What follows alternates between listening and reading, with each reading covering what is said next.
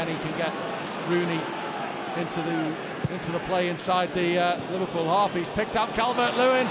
Chance here maybe, goes down under pressure from Lovren. It's a penalty, it's a push, and Everton can get back into the game. Calvert-Lewin pushed over by Dejan Lovren. And the referee is surrounded by Liverpool players.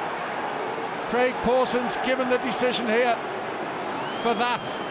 A push on Dominic Calvert-Lewin, who was trying to get goal side and shield the ball away from the Liverpool defender. It is a penalty. Rooney's excellent ball to the Everton striker, and that's why it's a penalty. Wayne Rooney has never scored in a Merseyside derby. He takes the responsibility of this spot kick here for Everton. Rooney to try and beat Mignolet and get Everton level. From the spot, he's battered it home. Wayne Rooney scores his first ever Merseyside derby goal.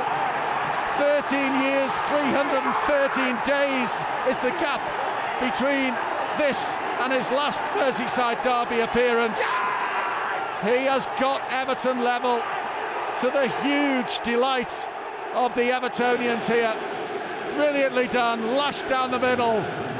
Rooney has scored for the 7th time in his career against Liverpool, and this time it's wearing the blue jersey of Everton.